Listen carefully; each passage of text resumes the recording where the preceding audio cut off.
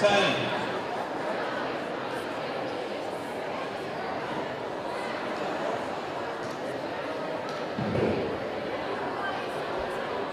All right, good afternoon, everyone. Thank you for coming over here and being part of this celebration. Now, even though I'm the superintendent of Clintonville Schools, I'm still a teacher at heart. And I set the stage for moments like this. Teachers set the stage when things are something really important is happening in their classroom that day. So today is not a comedy performance. Today is not an athletic event. Today is Veterans Day. So why are we here today? Why are we taking time out of our classes to come to the gymnasium to celebrate this day? Now, don't get today confused with Memorial Day. Memorial Day is in May. It is the last Monday in May. And it's a tribute to those who have died while serving. That is Memorial Day. Today is Veterans Day. The reason why we celebrate Veterans Day originally was for Armistice Day.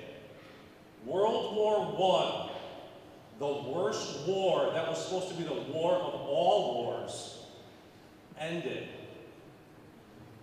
November 11th, Armistice Day. Now we know that that was not the last war. We've had World War II. Hopefully we don't have a World War III. But we have had other wars since World War I. Therefore, it has been changed to Veterans Day. Today, we honor all veterans, those who have served and those who are currently serving. So please understand why today is so important. In a second, you'll be hearing the Star-Spangled Banner. Okay, the show choir is going to come up here, and they are going to be singing for you the Star-Spangled Banner. If you can, I know your friends are sitting by you, but if you can, I want you to close your eyes and picture this. It is the War of 1812. You're in the Baltimore Harbor, in a fort. The British ships and the Royal Navy is bombing your fort. They are bombing Fort McHenry. They don't want America to exist. You have the dawn's early light. You have rockets' red glare. They're shooting at the fort. There's bombs blowing up. The morning sun comes up, and what's there? The flag. Stare at that flag over the fort. The flag is there. The flag is waving. It's almost like a symbol. And what is that symbol? The last couple lines that you will hear the show choir sing is the home of the free and the brave. Freedom. Whole bunch of meanings to that word. One of the reasons you're in this room right now is because you are free. Brave. Brave also has different meanings. But maybe that line should have been originally because of the brave. We are the home of the brave, but also because of the brave. Those of you that closed your eyes, thank you. You may open them now. Show choir, national anthem.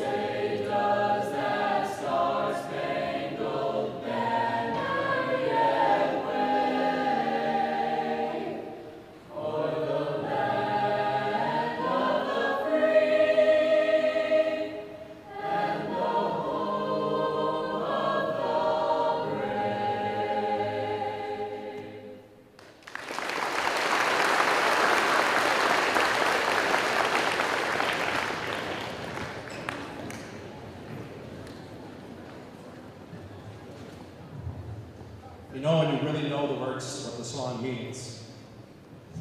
Kind of chokes you up a little bit. To better explain what a veteran is, I have Isaac Schultz, Paige Dunleavy, and Emma Whitman that are going to read a poem. So please give them a round of applause as they come up to explain their veterans.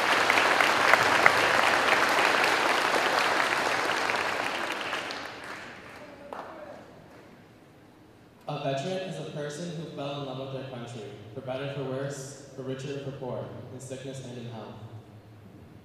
A veteran is a person who is willing to lay down their life for the Statue of Liberty so that her poor, her huddled masses, her homeless, her tempest-tossed may breathe free and may enjoy life, liberty, and the pursuit of happiness. A veteran is a person who does what he or she must in order of personal consequences in spite of obstacles and dangers and pressures, for that is the basis of all human mortality. A veteran is one who gets a lump in the throat when he or she sees our beloved flag, one who will fight to protect our beautiful flag from those who dare to dishonor it. A veteran is one who pays their taxes willingly, serves their country honorably, and cherishes their freedom passionately. A veteran is one well deserving of our appreciation, love, and our prayers, 365 days a year.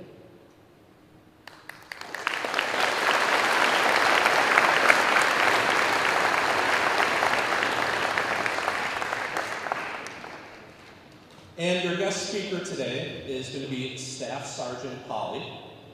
Staff Sergeant is a graduate from New London High School, class of 2001. He's also was in the National Guard Army at Cannon Crew, member of the 120th Field Artillery out of Clintonville. He has also served in Kuwait, Iraq, and Afghanistan. He currently lives in Manila and is a recruiter. So please give a warm welcome to Staff Sergeant Polly.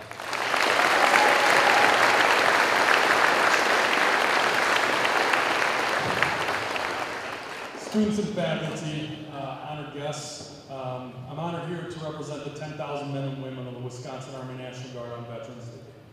103 years ago today, the fighting stopped in what was at the time the deadliest war the world had ever known. Millions of people died both on and off the battlefield, and four empires, the Russian, German, Ottoman, Austro-Hungarian, ceased to be. The First World War changed the world and was so horrific that it was believed to be the war to end all wars. That's why the ceasefire, which began at 11 a.m. local time on November 11, 1918, was originally commemorated.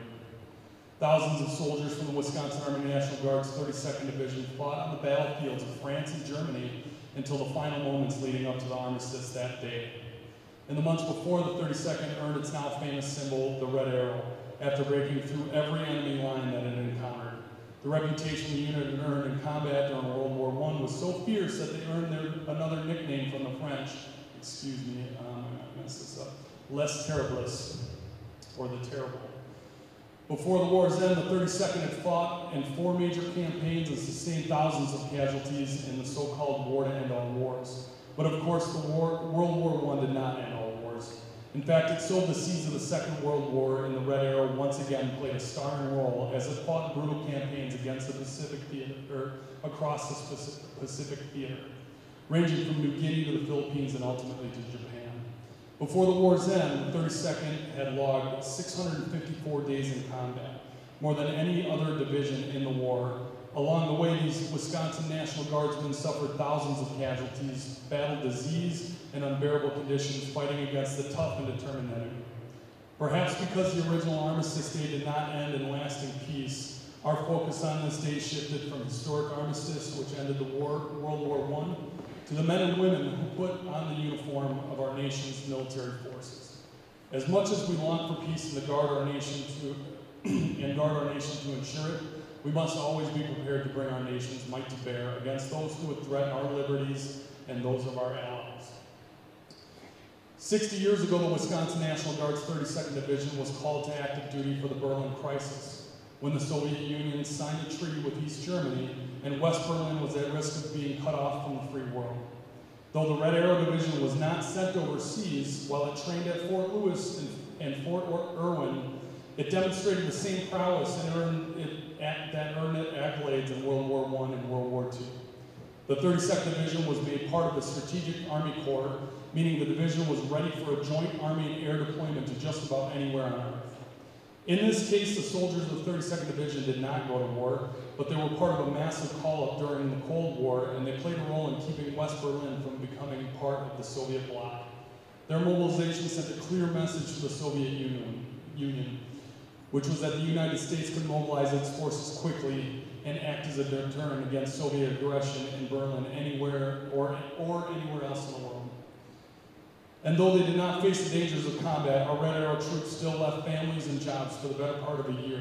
Some soldiers made much less on active duty than they did at their civilian jobs, but their sense of duty prevailed, and they served our nation admirably when they were called. The Wisconsin National Guard continued that legacy of service in subsequent generations. 30 years ago, several units of the Wisconsin National Guard were serving in Saudi Arabia as part of a massive multinational coalition to liberate Kuwait from Iraq. In World War I and World War II, most if not all National Guard units were called up to go to war. That changed after World War II, and especially during the war in Vietnam, and the National Guard was rarely sent overseas. After Vietnam, the Pentagon developed a total force policy that included the National Guard as part of its combat efforts. Military leaders learned their lesson in Vietnam, where it deployed largely without the Guard, and they learned that when a Guard unit deploys, it brings Main Street USA with it, and the support of communities across the nation. As citizen soldiers and airmen in the National Guard is made up of small business owners, farmers, teachers, nurses, plumbers, welders, moms and dads, who mobilize when their nation calls them to serve. Desert Storm was the first major opportunity to see where the National Guard members, whether the National Guard members had what it took to serve alongside active duty troops. It was the first chance to see if the total force concept really worked, and it did. National Guard soldiers served shoulder to shoulder with their active duty counterparts and accomplished the mission. The reason is not hard to understand.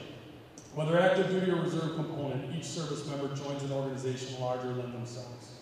It takes on an oath to serve in peace and war, possibly at the cost of their life, but certainly at the cost of their families. Often that cost was measured in first steps, first words, birthdays, graduations, weddings, and anniversaries. There's a commitment deep in the heart of our service members to do what it takes to accomplish the mission. And it is the commitment of our veterans that has led to victory for our nation over the years. Quite simply, the sacrifices borne by our nation's veterans from all the armed forces is what paved the way for our freedoms and prosperity we enjoy today as a nation. We may have our differences in this country, but we are truly the most blessed nation in the world thanks to the service and sacrifice of those who have worn this uniform. In the years since September 11th, 2001, another generation of Americans answered the call, this time in places like Iraq and Afghanistan, fighting war against terrorism.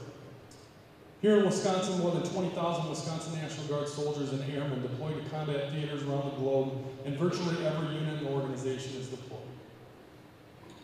And even today, on Veterans Day, hundreds of Wisconsin National Guard members are in harm's way around the globe.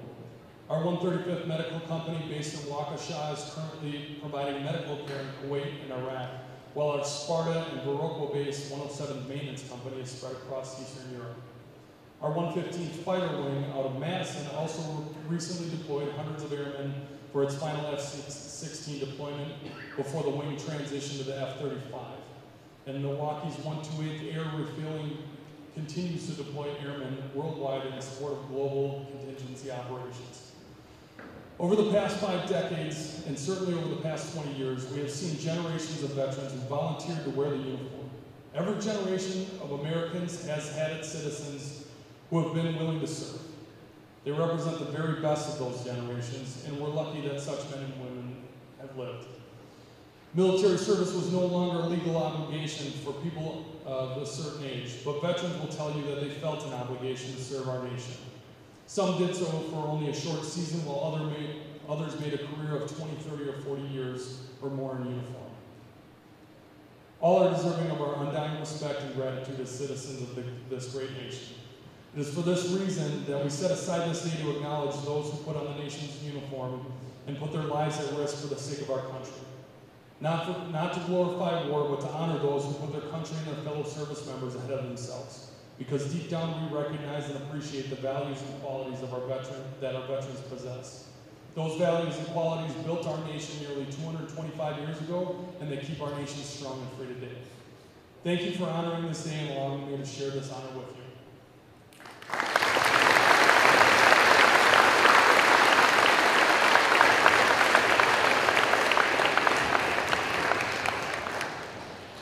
Thank you very much. Two things that really hit home to me when he was talking.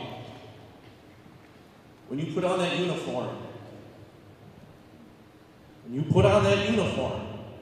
you make the sacrifice. It might not be your life, but it's away from your wife, or your husband, or your kids.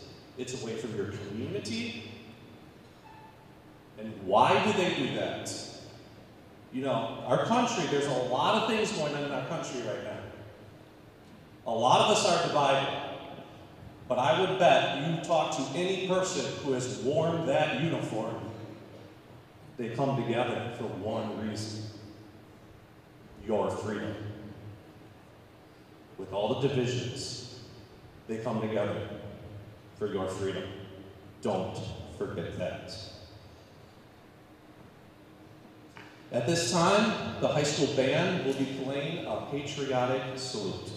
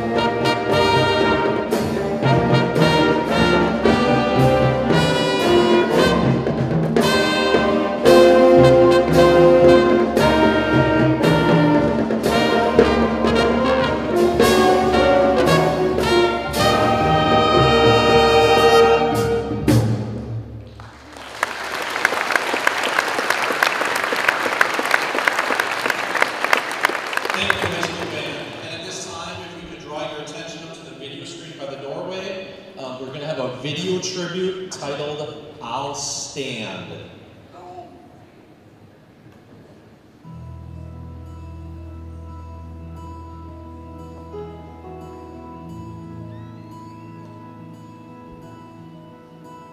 He sips the sweet September air and fights the tears back. Call his dad a hero, but that don't bring him back. He's gotta be strong for his mama, gotta sing Amazing Grace, and there's determination written on his face. Old Glory across the casket says 1,000 words. Stand tall, Billy, were the only ones he heard.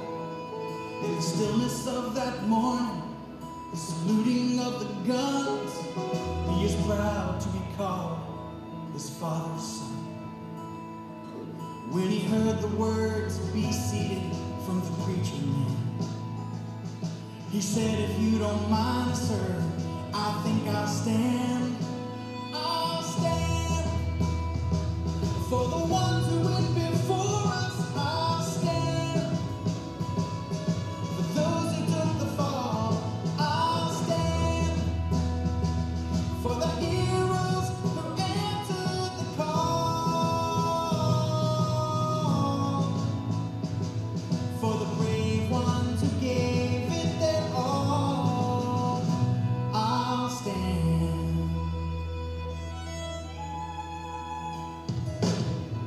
3 tours later, he knows that war is real. Takes a bullet for his country. He's got wounds that time won't heal.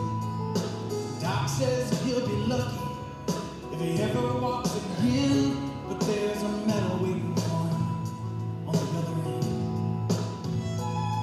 Well, his wife and kids have never known a braver man, and they know he's in that chair because he took a stand.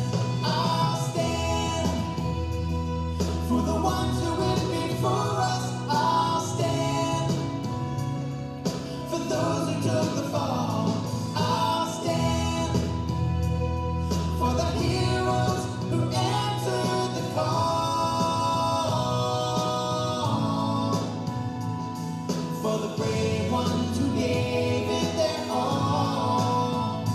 I'll stand for the land of the free and the home of the brave, that I give my life to save. I'll stand for the red, white, and blue, for my God, my country, and for you. Stand. Stand for the ones who went before us. Stand for those who took the fall. Stand for the heroes who answered the call, for the brave ones who gave it their all, for the heroes who answered the call. I'll stand. Ooh, I'll stand.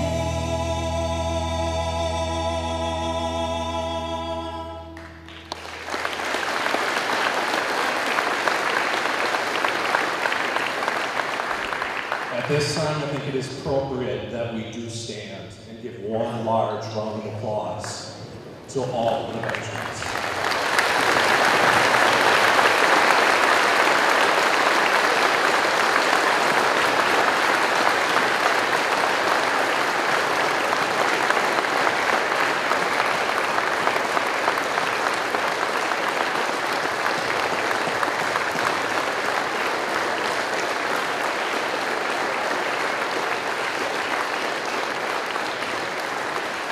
Please continue standing as Paige Dunleavy will be playing taps.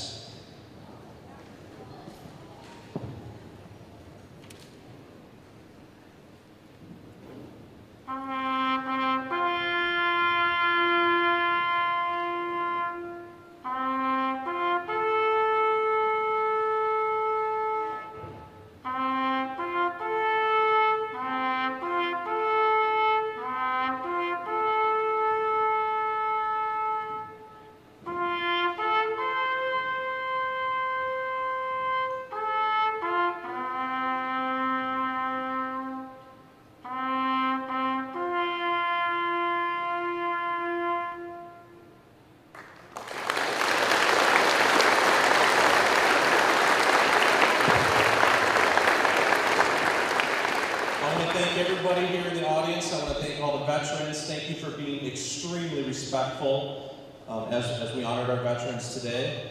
As you leave, try to reach out to someone today that has served the country and give them thanks. I believe 8th grade gets dismissed first, 7th, 6th, 5th, and high school, we'll figure that out.